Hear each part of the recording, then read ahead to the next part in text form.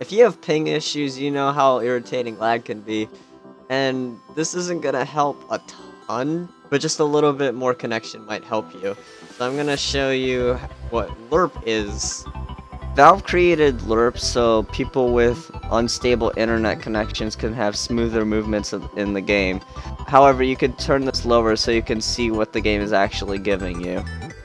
Just put the commands that I put in the description into the console.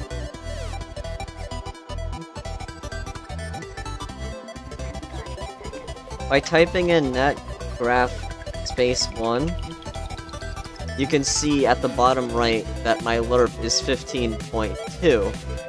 Before putting in the code, it is defaultly on 100.